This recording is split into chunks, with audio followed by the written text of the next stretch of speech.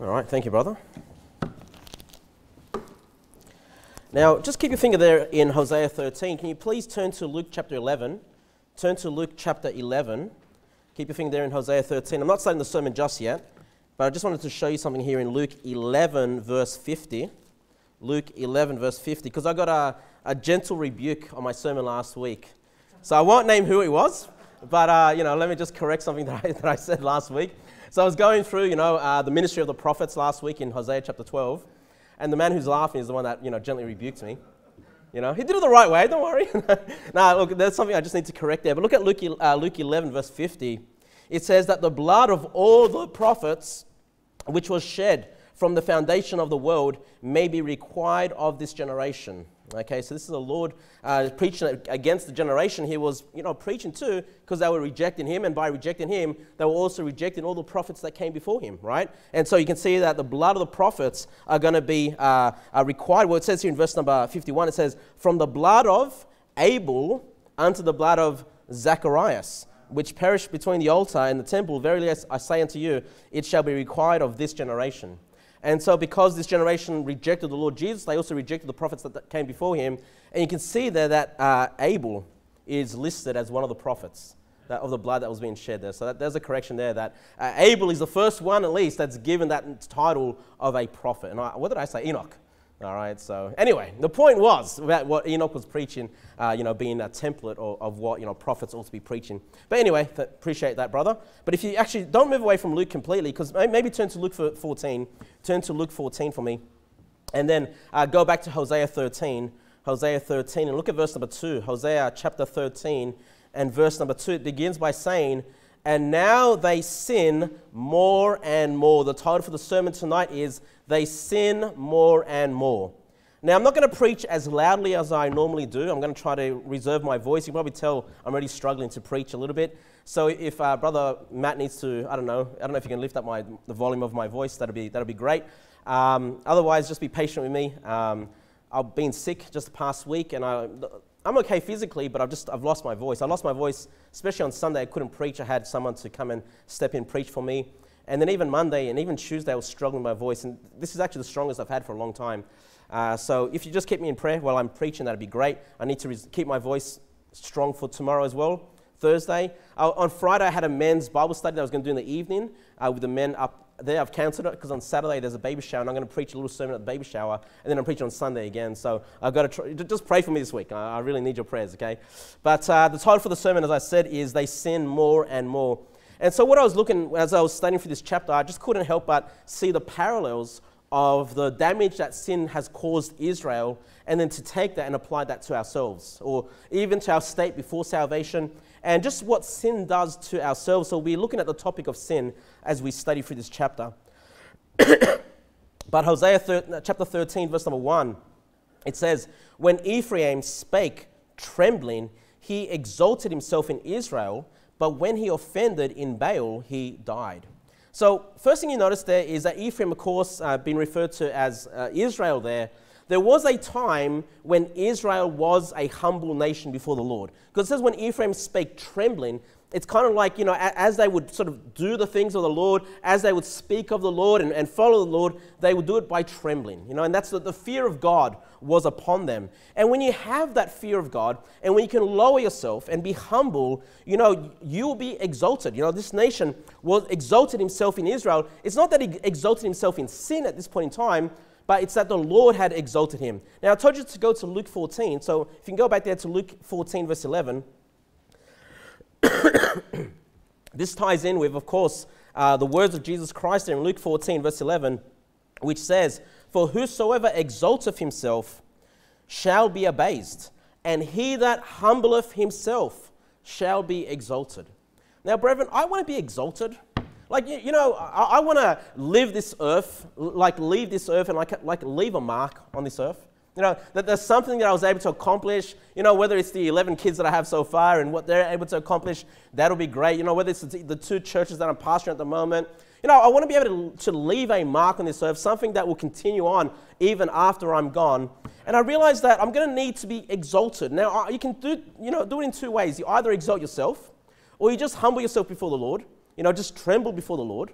You know, I've always told you guys, before I come up to preach, I'm always trembling. I've always got a fear. I've always got butterflies in my stomach before I get up here. And I need the strength of the Lord, you know, to help me preach His word. And you can see here that if you just abase yourself, if you just lower yourself, you be humble, it's the Lord that will exalt you. You know, if you want to be successful in this life as a Christian, leave a mark, you know, for the future generations and the work of God, you need to learn to just be a humble person. Hey, that's how Ephraim started, all right? Now, if you look at Hosea chapter 13, verse 1, the second part of it says, but when he offended, that's when he offended God, when he committed sin in Baal, that's Baal is the false gods, he died. Don't forget that, you know, the people of Israel had gone and worshipped the false gods. And the Bible tells us when they started to do that, when they started to worship Baal, he died. The nation died. Now, you know, the first point that I have for you, brethren, is that sin brings forth spiritual death. You know, sin brings forth spiritual death. Because as soon as I read verse number 1, and he died, you know, I was immediately brought to remembrance Romans chapter 7. I'll just read it to you. Romans 7, verse 9, which says, I was alive without the law once, but when the commandment came, sin revived and I died. Okay? So as soon as you have sinned against the Lord and you have that conscious awareness that you have done so, that you have broken His commandments, you die spiritually. You die that spiritual death. And it says in verse number 10, and the commandment which was ordained to life, I found to be unto death. For sin, taking occasion by the commandment, deceived me, and by it, it slew me. And so, before you were saved, there was a point in your life, okay, where you were dead spiritually. You know, most people in this earth, you know, they're walking physically, they're alive physically, but most people are spiritually dead, right? They've sinned against the Lord. Just about everybody. I mean, it's very few that would try to tell you that they've never sinned. Most people are willing to admit they've told a lie. Most people are willing to admit they've done wrong to some extent, right? They don't necessarily know the full judgment of God. But there's a concern, and they know they're not perfect. And so that's why, you know, you often ask the question, would you be 100% sure, you know, if you were to die, you'd be in heaven? Most people say, well, I wouldn't be sure. I have some doubts, okay? Because we all realize that spiritually within us, there is this death. That there is something lacking in us, right? And that's what takes place. When you commit sin, you know, you die spiritually. And, you know, if you go back to Hosea 13, verse number 2, and, you know, we're looking at a nation that died, though. You know, and you know, I often think about Australia. You know, is our nation dead spiritually? I'd say, yeah, man. There's a few signs of life. There's one at New Life Baptist Church. There's another sign of life at Blessed Hope Baptist Church. There's some posts there. But really, I mean, you know, this nation, you know, it's dying. You know, this nation is dying. This nation has rejected the Lord. The Bible tells us in Proverbs 14, verse 34, righteousness exalteth a nation, but sin is a reproach to any people.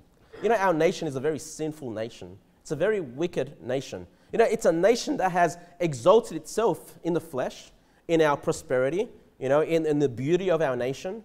You know, the riches that we have here. It's exalted itself, but that's not what exalts a nation. It's righteousness that exalts a nation, right? Righteousness, being humble before the Lord, following after the Lord. If our nation was doing that, the Lord would exalt this nation. He wouldn't need to try to exalt itself. And in fact, when it tries to do that, that's when it dies spiritually, because it's far from the Lord. Now look at verse number 2 there. It says, and now they sin more and more.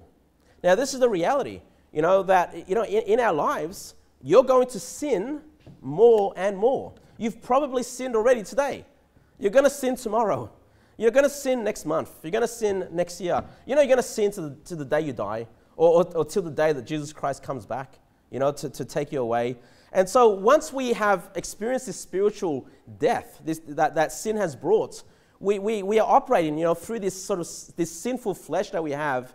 And as much as you try to stop sinning, you're not going to succeed. You know, a lot of religion, a lot of even Christians will tell you that salvation is by turning from your sins, by repenting of your sins, you know, self-reformation, right? And they're like, well, just try to stop sinning. Just be willing to try to stop sinning. Look, it's not going to work. Once you have that sinful nature, you're going to sin more and more. Salvation isn't how little can I sin. Once you've sinned, you've already broken God's laws. You've already died spiritually. right? Our nation is already dead spiritually as a nation.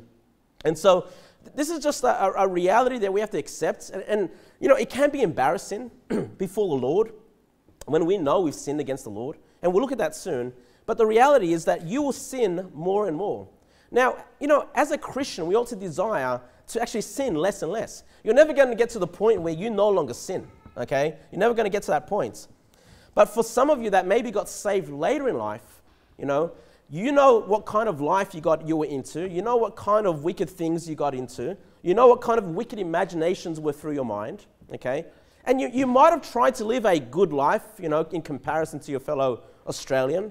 But really, once you are saved, your desire ought to be, okay, it doesn't happen automatically, we'll have a look at that, but your desire ought to be, I want to sin less and less. Right. Now, I can't really say that because I got saved at 4 years old, right? I don't remember how wicked and terrible my life was when I was 3. I've sinned more since I've been saved than before I got saved. I got into worse sins after I got saved than before I was saved.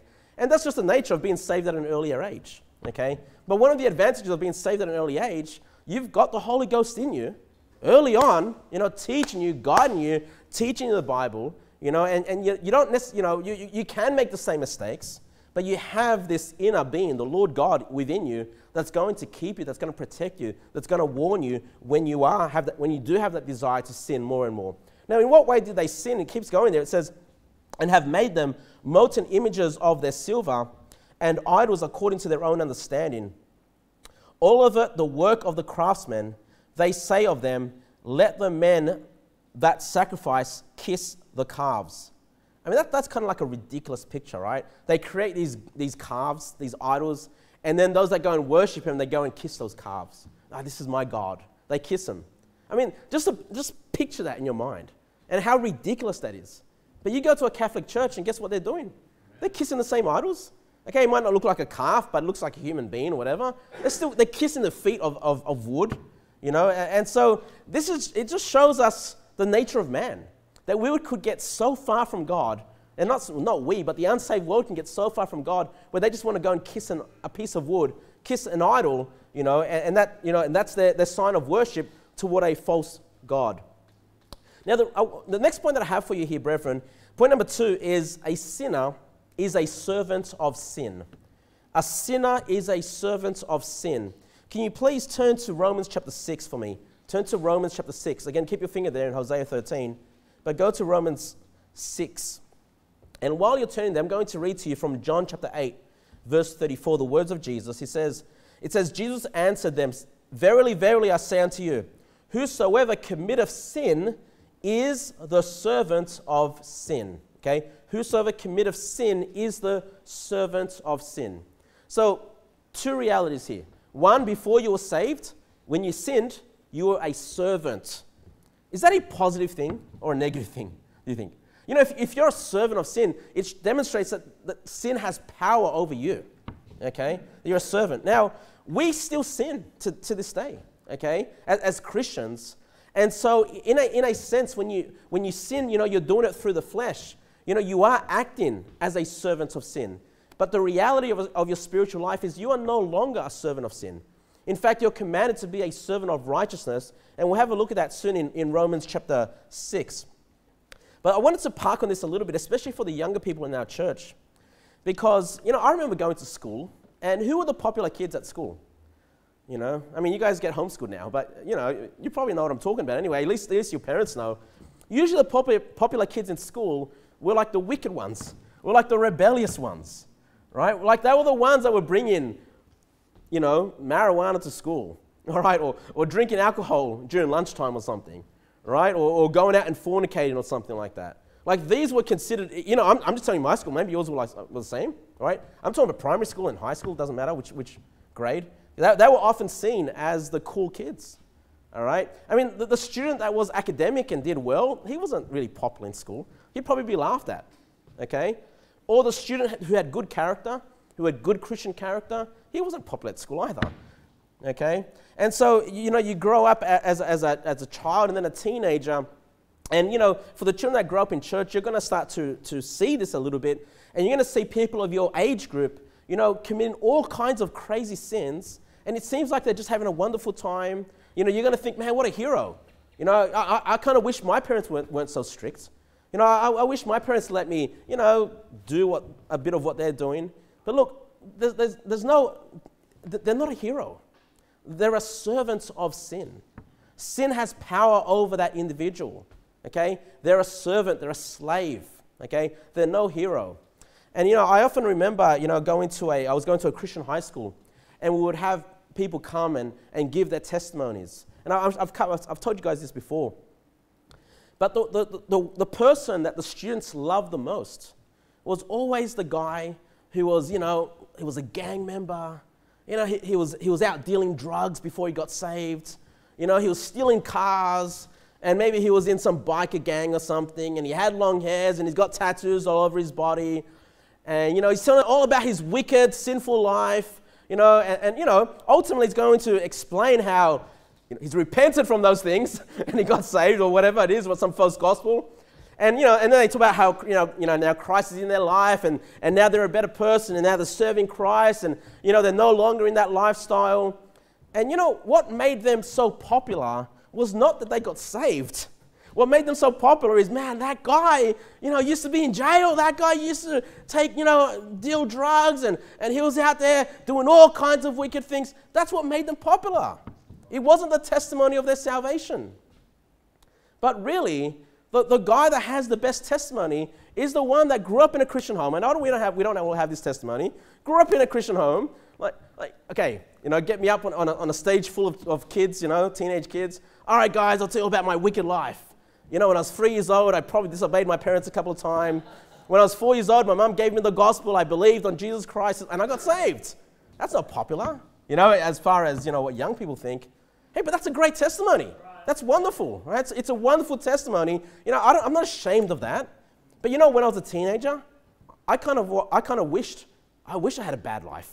I wish I had this testimony when I was out, taking drugs and sleeping around. And look at me now. Look at me. I'm a great Christian now.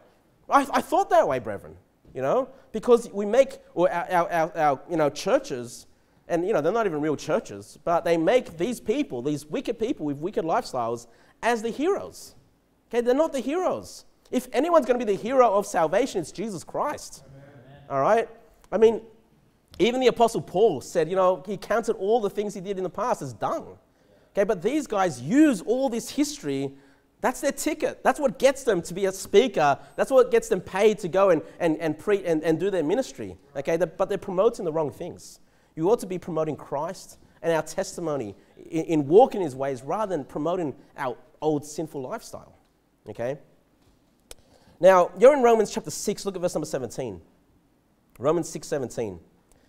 But God be thanked that ye were, notice that's past tense, the servants of sin, but ye have obeyed from the heart that form of doctrine which was delivered you. Being then made free from sin, ye became the servants of righteousness. Now again, became is past tense. So the unsaved person is a servant of sin, but now that you are saved, what are you? A servant of righteousness. Okay, now are you still going to sin? Well, of course, because if we keep going, it says verse number 19, I speak after the manner of men because of the infirmity of your flesh. Why is it that you still sin today after you got saved? There's an infirmity, there's a sickness in your flesh. It's that sin nature, okay? So Paul is addressing this to the church there in Rome. It says, for as ye have yielded your members servants to uncleanness and to iniquity unto iniquity. So he's saying, look, the same way that you've used your members, your body, to commit all kinds of sin, he says this, even so now yield your members servants to righteousness unto holiness. So you see, when you get saved, it's not that you've given up sin to get saved. Because if you had to give up sin to get saved, then this would be a pointless command, right? No, once you are saved, we need to, what? Yield your members servants to righteousness unto holiness. This is not automatic. A yielding must take place. Sin will be this constant battle till the day you die, and until you have this flesh, this flesh with its iniquity of sin, okay? You need to understand, I'm going to have a battle every day of my life. Do I become a servant of righteousness, which I am? I'm called to live after that righteousness, or do I yield to the temptations of this flesh? Do I yield to the infirmities that I have in this flesh? And you're just going to have this battle for the rest of your life. I'm sorry to say it, but you will have it for the rest of your life, okay? But once you understand this is what helps you, live the Christian life, even though you do have sin that you have within you. Now, go back to Hosea chapter 13, verse number 3. Hosea 13, verse number 3. So the first 2 points so far, sin brings forth spiritual death. And number 2, a sinner is a servant of sin. Verse number 3, it says, therefore, they shall be as the morning cloud, and as the early dew that passeth away, as the chaff that is driven with the whirlwind out of the floor, and as the smoke out of the chimney. And so Israel has been compared to all these things, the early dew that passeth away. So their current trajectory is that they'll soon disappear. Okay, you've got that early mist. Once the sun comes, it evaporates away. It's gone, right? The chaff of the grain. Once you want the grain, you don't want the chaff, the wind will blow it away. The smoke that comes out of the chimney, it'll eventually blow away. And God is telling Israel, you will soon be blown away. You will soon cease to exist because of your sinful nation. Okay, verse number 4. Yet I am the Lord thy God from the land of Egypt, and thou shalt know no God but me, for there is no Savior beside me. So the third point that I have for you here is that sinners need the Savior. Okay? Sinners need the Savior. God's telling his nation, listen, you guys are just sinners. You're soon going to die. You're soon going to pass away. But I'm your Savior. Okay? I'm your Savior. I'm the one that delivered you from Egypt. I can deliver you again from the coming judgment. All right? Now, we know they didn't heed the prophets. They did not heed the words of God here. But you can see that God is putting himself out. Okay? For there is no Savior beside me. And thou shalt know no God but me. I really appreciate Brother Callum preaching on Sunday, against, even though it's a small part, but against oneness, against modalism, because that is another God. That is another Jesus, right? God is telling us here, thou shalt know no God but me, for there is no Savior beside me. You see, salvation is only through the one true God. You've got another Jesus, you've got some other God, there is no salvation in that God. Right. Okay? Now, what's wonderful about this is we see that God is saying that there is no Savior beside him. And if you can please turn to Titus chapter 2 for me. Turn to Titus chapter 2. And while you're turning there, I'm going to read to you from Luke chapter 2, verse 11. This is about the birth of Jesus Christ. And it says, for unto you is born this day in the city of David a Savior, which is Christ the Lord. Okay? So the Savior, the Lord, is Christ. Okay? So what I love about verse number 4 there in Hosea 13, it only points us to Christ. Christ is the Lord God of Israel, even in the Old Testament. He's not some lesser being, all right? He's not some other God, okay? He's the same God of the Old Testament, okay? Jesus Christ. I'll also read to you in 1 Timothy chapter 1, verse 15, which says, this is a faithful saying and worthy of all acceptation, that Christ Jesus came into the world to save sinners. And then Paul says these words, of whom I am chief. Present tense. Of whom I am chief. So Jesus Christ came to save sinners. What did we read there in Hosea? It said, for there is no Savior beside me, the words of God. Okay? So I don't know how people lose this. People that do not believe that Jesus Christ is God. When God makes it so clear there is just but one Savior. It's Jesus. Jesus is the Savior. Okay? Now notice what Paul said to Timothy though. He says, of whom I am chief. He says, I'm the chief of sinners. Now I've heard in one of my old churches, I won't name it, but just a young guy get up to preach, not the pastor. And he was really wrestling with this. Because I came to understand that he believed to be saved, you have to turn from your sins. Repent of your sins. And so now you have the Apostle Paul writing to a pastor, and he's telling the pastor that I'm a chief of sinners. And he says, oh, well, Paul was talking about before he got saved. Like, what in the world? No, this is present tense, right? You know, and so Jesus Christ saved us, okay? Yes, he saved us from our sins. Positionally before God, we're saved. Positionally before God, we're righteous. But we're still going to be this sinful person, okay? It's just, you know, this is the battle, you know? And even a great man like Paul was able to say, I'm the chief of sinners, okay? So, and this is good, because when you struggle with sin, you know, the spirit is willing, but the flesh is weak. When you struggle with sin, you can get cast down. You know, it's easy to get cast down. I failed again, God. God, I promised. I said I wasn't going to. I did it again, Lord. When you get cast down like that, just remind yourself, well, Paul, even when he's instructed in a pastor of a church, was able to say of himself, I'm still a chief of sinners. I'm still sinning today, okay? So this is just, and look, was God using him? Of course he was. Look at all the churches he was planting, all the pastors he was mentoring, right? God still used him, even though he was able to say that he was a chief of sinners. Where did I get you to turn? Titus chapter 2, verse number 13. It says, looking for that blessed hope and the glorious appearing of the great God and our Savior, Jesus Christ. Could it get any clearer than that? That the Savior is Jesus and that the great God is Jesus Christ. All right? And lastly, I'll just read to you from Acts 4:12. Neither is there salvation in any other, for there is none other name under heaven given among men whereby we must be saved. Okay? So salvation is not just believing on the Lord Jesus Christ, it's also the rejection of false gods.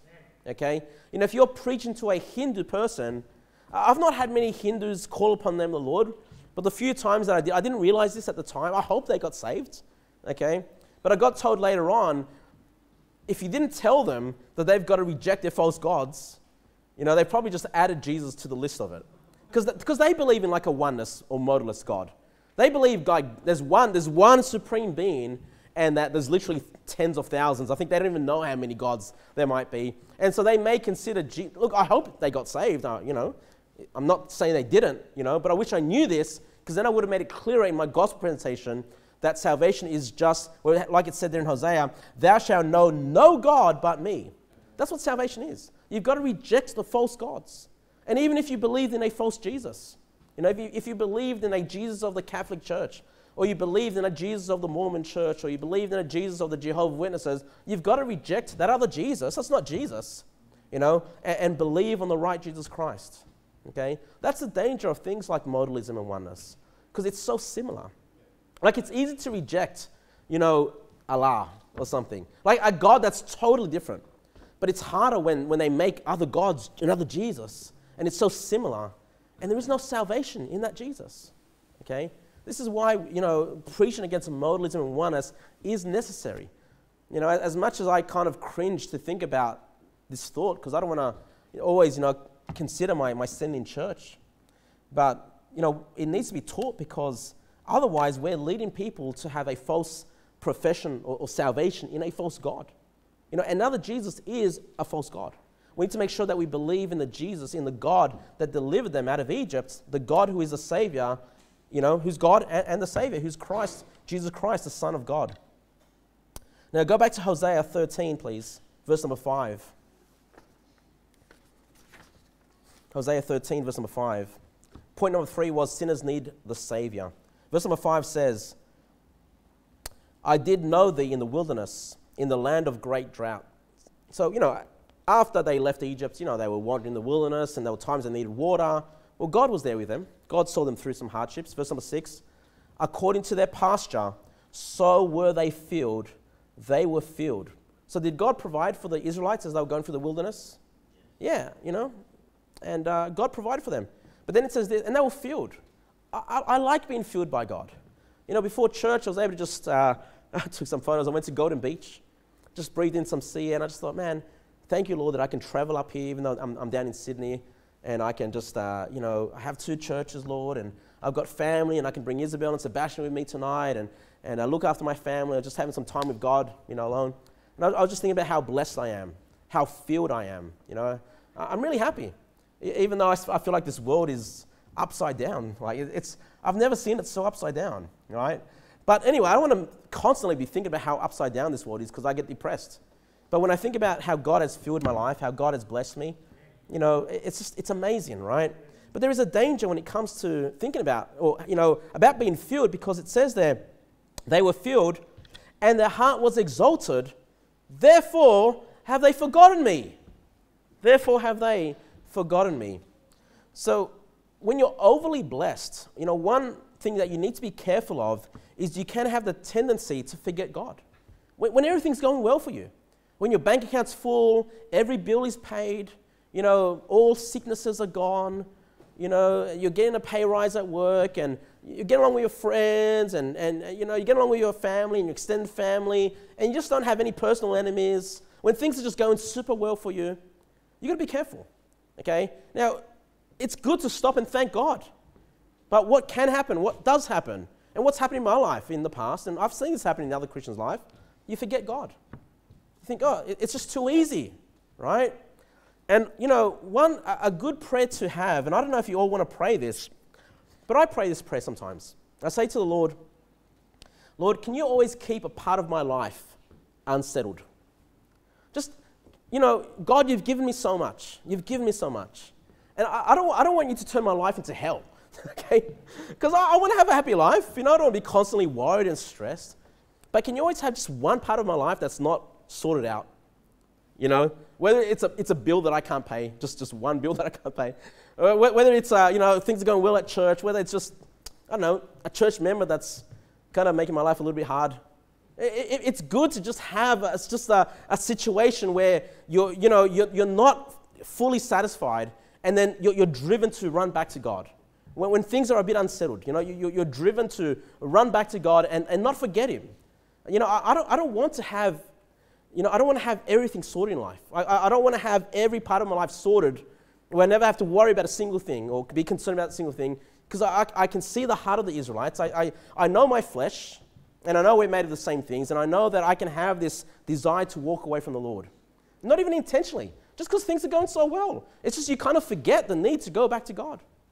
And so I think it's always good to pray to the Lord, not Lord, give me no problems, not, Lord, turn my life into hell, but Lord, just always have something in my life that will cause me to run to you so I never forget you, so I never depart from you. Verse number 7. Therefore, I will be unto them as a lion, as a leopard by the way will I observe them. I will meet them as a bear that is bereaved from her whelps. Her whelps is her children. So this mother bear has lost her children, right? And now she's seeking revenge, right? She's looking for her children. This is how God's describing Himself. And then He says, and I will rend the coal of the heart, and there will I devour them like a lion. The wild beast shall tear them. Why is God saying this about the nation of Israel? Again, because we just saw in verse number 6 that they had forgotten Him. And so when they forget God, God gets angry. He's a jealous God, okay? He deserves worship. These are His people. He's looked after them. They've forgotten God. And God says, you know what? I'm going to be like this lion. I'm going to be like this bear that just comes and destroys you. And of course, He's carrying that out with the Assyrians that are on their way. And so the fourth point that I have about sin, brethren, is that sin is offensive to God. Sin is offensive to God. I know you know this already, but we need to be reminded. Because sometimes we can sin against our fellow man and forget that we've actually sinned against God. Every sin that you commit is a sin toward the Lord. Okay, because what is sin? Sin, the Bible tells us, is the transgression of the law. Whose law? The laws of God. All right, God says, this is how I want you to live. These are the commandments I want you to keep. This is how I want you to follow, walk in, And then when you sin, you break those things that God has asked you to do. All right, and yeah, you may sin against your flesh. You may sin against your fellow man. All right, you may sin against someone in your family. But every sin is a sin toward God. Every sin is offensive to God. Keep this in mind, because when you sin against, sometimes my kids might, have a fight amongst themselves. We always tell them, hey, go and apologize and say sorry and forgive one another. And they do, that's great, but they need to be reminded, well, now you need to go and say sorry to God. You've offended God. You've broken God's laws as well, okay? And so you've got to keep this in mind, that every sin is a sin against the Lord. Can you please keep your Bibles there and go to Psalm 51 for me? Psalm 51, verse 4. Psalm 51. Psalm 51 is a very famous chapter, or very famous psalm. Does anybody know why Psalm 51 is a famous psalm? Yeah, when King David repented after taking Bathsheba as his wife and, killing her husband. And in Psalm 51 verse 4, David says these words, "Against thee only have I sinned, and done this evil in thy sight, that thou mightest be justified when thou speakest, and be clear when thou judgest." So, obviously, David sinned against Bathsheba, and he sinned against himself, and he sinned against her husband, okay? He sinned against man, all right? He's not saying that I didn't sin against anybody else, God. Of course, he sinned against man, okay? But he acknowledges, even when I've done this, I've also sinned against you, Lord. Okay, I've sinned against you. Against thee only have I sinned, and done this evil in thy sight. Keep that in mind. I think that's going to help you from sin sometimes. Before when you're having that temptation and say, do I commit this sin? Remind yourself, oh man, if I do this, I'm actually offending God. Do I want to offend God? Right? I mean, I don't want God to be like this lion or this mother bear, that comes down on me with this harsh judgment. Right? So just keep that in mind. Go back to Hosea chapter 13, verse 9. Hosea 13, verse 9. "O Israel, thou hast destroyed thyself, but in me is thine help. I will be thy king. Where is any other that may save thee in all thy cities? And thy judges of whom thou saidst, give me a king and princess." All right, so Lord's telling Israel, yeah, you've destroyed yourself. That's what sin does. Sin destroys your life. But God is saying, look, if you want help, I'm here. Who's going to help you? He's saying to Israel, who's going to help you in this time? The only one that can help you is God. Right? He says, I will be thy king. God is saying, hey, I'm here, take me again as your king. You know what this should remind us of? I'll just read to you from 1 Samuel chapter 8, verse 6. Because remember, before the kings, God had the judges that would rule over Israel pretty much. They would travel to different places and pass judgment. Samuel, not just a prophet, but Samuel was probably the last judge, okay? Because Samuel wanted to make his sons into judges as well, but the people rejected his sons because they weren't walking godly, all right? So what did they demanded a king. They wanted to be like the other nations, and they wanted, instead of having this system of judges, they wanted a king to rule over Israel. And then in 1 Samuel 8:6 it says, "But the thing displeased Samuel when they said, give us a king to judge us. And Samuel prayed unto the Lord. And the Lord said unto Samuel, hearken unto the voice of the people in all that they say unto thee, for they have not rejected thee, but they have rejected me, that I should not reign over them." And so the fact that they had these earthly kings, these men who are sinners, just like them, okay, with infirmities in their flesh, demonstrated not just that they wanted to be like the other nations, but demonstrated that they had rejected God, even in those early days with Samuel, okay? And of course, God gave them King Saul. And of course, God would use that. God permitted that, and God would use that. And eventually, Jesus Christ would be born for the kingly line of David.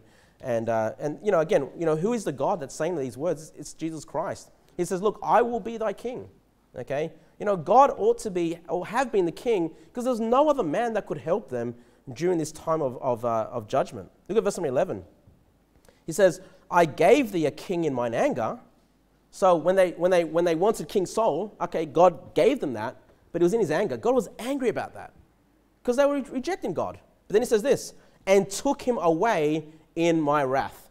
So it says, I was angry when I gave you a king, and this last king that you have before the Assyrians come, I'm going to remove his kingship as well. I'm angry as well. The whole thing was done out of anger, And but again, God allowed him to have this, and this was just a sign that they had rejected God as their king. Verse number 12. The iniquity of Ephraim is bound up, his sin is hid. The sorrows of a travailing woman shall come upon him. He is an unwise son, for he should not stay long in the place of the breaking forth of children. So the place of the breaking forth of children, of course, is the travailing woman, as though this woman is giving birth, all right? And so this is the sorrow that's been brought forth from sin is being made like equivalent to a woman giving birth. Okay, it's hard, it's tough on the body. But the thing about verse number 12, it says there that it says the iniquity of Ephraim is bound up. And remember how we said if a sinner is someone that is a servant of sin. So it's quite that they're bound in sin. But then it says his sin is hid. Okay, his sin is hid. And so point number 5 that I have for you today, guys, is that sin cannot be hid from God. Okay? Sin cannot be hid from God. I know it says his sin is hid, but it's not, it's not that, you can't hide things from God. Okay? But they're trying to hide it from themselves. All right?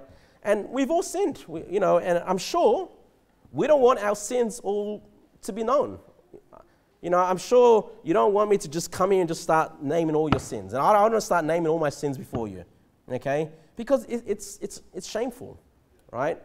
And one of the worst things that you can do as a Christian is that when you know you've sinned against God, is just, I'm going to hide this from God. You cannot hide it from God. But for some reason we think this.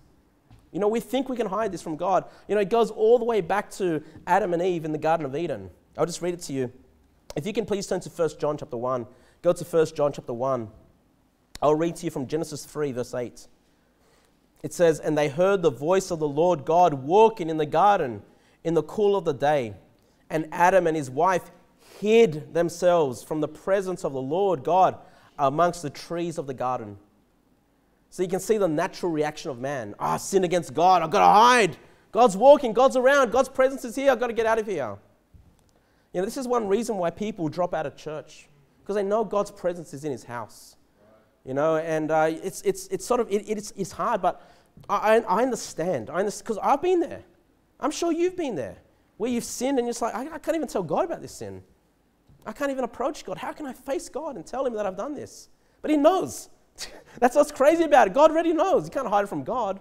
But we try to hide sin sometimes. You can see it's just a natural reaction from man. Okay? And, when you do sin, it can cause you to just flee from the presence of God. And you're just making things worse. You're just making things worse for yourself. You're in 1 John chapter 1, verse 8. "If we say that we have no sin, we deceive ourselves, and the truth is not in us. If we confess our sins, he is faithful and just to forgive us our sins and to cleanse us from all unrighteousness. If we say that we have not sinned, we make him a liar, and his word is not in us." And so, don't tell me you've not sinned. If you tell me I haven't sinned today, I haven't sinned yesterday, I'll just say you're a liar. You're not deceiving me, you're not deceiving God, you're deceiving yourself. Okay? It's just that desire, and it is natural because we have that flesh, the iniquity of that flesh, that battle that we constantly have to try to seem righteous, to try to hide. But the best thing to do is just get a hold of God and say, "God, I'm sorry. I'm trying to hide this from you, Lord, but I can't hide from you, Lord.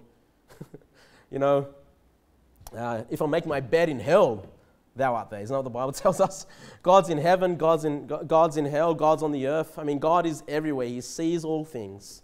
As I said, we had a great sermon from Brother Callum on Sunday, reminding us about the nature of God. And so you can't hide from God, but sin, it will cause you to try to do that. It will cause you to try to hide from the Lord, hide from his presence, be away from the Lord. The best thing to do is just go to God. Just admit, "Lord, I stuffed up again, okay? Please make me right with you. I want to be in fellowship with you again, Lord, and help me put this behind me. Help me to be a servant to righteousness and not this servant to sin." Now, we're going to skip verse number 14. Let's go to verse number 15. We'll come back to verse 14 later. Verse number 15. It says, "Though he be fruitful among his brethren, an east wind shall come, the wind of the Lord shall come up from the wilderness." That reminded me of that Kenneth Copeland. The COVID-19. What was it? COVID-19. How's it go? Come on, you've all seen it. COVID-19. I blow the wind of God, Well, look, there is a wind here, okay? I guess he's read this part of the Bible, right? It says here, "Look, the wind of the Lord shall come up from the wilderness, and his spring shall become dry, and his fountain shall be dried up. He shall spoil the treasure of all pleasant vessels. And so verse number 15 said, it looks like you're fruitful, Israel. Looks like you're doing good, but God's going to send this strong wind and you're going to be left with nothing. Okay? Again, his judgment that's coming through, the wind representing the Assyrians. Verse number 16, Samaria shall become desolate, for she hath rebelled against her God. They shall fall by the sword. Now look at this. This is really sad. Their infants shall be dashed in pieces, and their women with child shall be ripped up. Pretty harsh, huh? Pretty harsh. The sixth point that I have, it's not the last one, the sixth point that I have for you on sin is sin has lasting consequences. Sin has lasting consequences. I'm sure these people did not want their infants to die during this time, during this judgment to come from God, right? I mean, the Syrians came, they were violent. I mean, these are violent days on the earth, okay? And so children will be destroyed. Mothers would be, even with pregnant mothers, would have their wombs opened up and ripped up. And look, again, Australians are doing this every day, right? Abortions. 250 abortions every day, ripping out the child out of the mother's womb. It's crazy. I mean, we read this and we think, how harsh. But then our nation does it to themselves. They're not even waiting for God's judgment. They just, we'll just do it. And it's wonderful. It's crazy. This world is upside down. But the point I wanted to drive here, brethren, is, and especially as parents, we have to be careful about our sins. It can have lasting effects on our children. God can judge you because of your sin, put you in a bad place, and it just has lasting effects, lasting consequences, to the following generations. Be careful about the kind of sins that you get involved in, because your kids are going to think, well, this is just good and fine. Dad did it, and they're going to find themselves getting into worse sins in their life. Okay? We ought to try to set a good example. And when I say that, I know I sin, and my kids know I sin, and my kids know when Dad messes up, and they know I'm not perfect. And, we need to also teach our children that, as parents, we're not perfect. We're striving to live a godly life. We're striving to raise you to love the Lord and to serve the Lord. But at some point in time, you need to put your spiritual eyes not on your parents, which are just human beings, with the infirmity of the flesh, and set your eyes on the Lord God, who will never fail you, who will never sin, who will always give you the best direction in life, better than mum and dad. Hopefully we can help in that process, but eventually our kids need to learn to grow up and say, well, you know what, thank God for my parents, but you know what, I've got a better Father, a heavenly Father, who never gets things wrong, who's my Savior as well. Right. And so I'm just saying, obviously it would be horrible to have your infants dashed in pieces. It would be horrible to have your babies ripped out of your wife's womb like this as a judgment. But this is not, God did not come and do this, all right? This is the consequence of their sin. Judgment fell upon them. The Assyrians came. This is what happened. It had lasting effects on the future generations. Please be careful about the kinds of sins you get into, okay? You're forgiven from your sins, but there can be lasting consequences, okay, because of your sin. All right, let's go back to verse number 14. We'll end on this one. Verse number 14. It says, I will ransom them from the power of the grave. I will redeem them from death. O death, I will be thy plagues. O grave, I will be thy destruction. Repentance shall be hid from mine eyes. Now, when we read verse number 14, what does that remind you of? Does it ring any bells to anybody? As soon as I read it, because, see, 1 Corinthians, you can turn to now, 1 Corinthians 15 is like my favorite chapter in the Bible. I hesitate to say my favorite. I think it is my favorite. It's definitely, if you said, give me top 5 chapters in the Bible, that would definitely be there, okay? And as soon as I read that, I kind of forgotten that it was in Hosea. And it's like, oh man, that's in 1 Corinthians 15, okay? And I thought this was a great place to end the sermon. So turn to 1 Corinthians 15, verse 55. 1 Corinthians 15, verse 55. Because Paul, as he writes to the Corinthian church, takes this from Hosea and teaches on this topic. In verse number 55, it says, O death, where is thy sting? O grave, where is thy victory? How did Hosea term it? O death, I will be thy plagues. O grave, I will be thy destruction. The Lord is basically saying, look, he's going to have victory over death. He's going to have victory over the grave. Okay? And when we think of this, we think of immediately the resurrection. Right? And maybe your first thought is on the resurrection of Christ, and that's a good place to start, because that's exactly how 1 Corinthians 15 starts, on the death, burial, and resurrection of the Lord Jesus Christ. But this resurrection is actually our resurrection that's being taught here all the way back in the days of Hosea. And you know, it's crazy how some preachers say, well, you know, the Old Testament prophets have nothing to do about, like, they knew nothing about the resurrection. They knew nothing about the rapture. They knew exactly about the rapture, because this is what ties in exactly with the verses. Drop back to verse number 55 in the same chapter. 1 Corinthians 15, verse 51. It says, behold, I show you a mystery. We shall not all sleep, but we shall all be changed. In a moment, in the twinkling of an eye, at the last trump. For the trumpet shall sound, and the dead shall be raised incorruptible, and we shall be changed. What's that? That's the rapture. Guess who else knew about the rapture? Hosea knew about the rapture. Okay? It's the same teaching. And then it says in verse number 53, for this corruptible, that's your corruptible flesh, that's your flesh with the infirmity, must put on incorruption, and this mortal must put on immortality. So point number 7 is the resurrection is victory over sin. Okay? Now again, positionally, we have victory over sin. It's through Jesus Christ. It's through his resurrection. Okay? Spiritually, yeah, our soul is saved. We have a new birth, the new man. But again, we still have this flesh. Okay? But the final victory against sin is going to come at the rapture. It's going to come at the resurrection. When you get a brand new body, you know, a body that is immortal, a body that cannot be corrupted, meaning it's a body that will never sin. You won't even desire to sin in that body. You won't be like, oh man, I wish I could get back some old sins in my old life. That won't even cross your mind. Okay? You will truly, your not just your spirit, but your flesh will truly be a servant to righteousness rather than a servant of sin. And it's amazing how Hosea knew all about this already. You know, God already revealed this. He's telling, you know, God's telling about this nation, how wicked, how sinful you are. Hey, I'm your savior. I can be your king, right? And not only that, listen, you get saved by the Lord Jesus Christ. One day, you're going to be brought out of the graves. Your body's going to come back to life in a new, better body, right? That cannot ever die, that will never be corrupted. And that'll be the end of sin. You're never going to struggle with sin in your flesh. So I say that because I want to end on a good note. Okay? We have this constant battle. The sin, the spirit versus the flesh. One day, the flesh and the spirit are going to be like, yeah, man, that's sin. Why did you guys ever do that? Right? You're just going to have this like, man, you know, that was crazy. But it's going to be wonderful that we can have these bodies and we never have to be ashamed of God ever again. We can see him face to face. Okay? I'm never going to go to, after the resurrection, I'm never going to go to God and say, God, I'm so sorry I sinned again. It's over. It's done. You know, it's the end of sin in our lives. So, you know, we see there that in Hosea chapter 13, we have this great promise to come, the resurrection. Let's pray.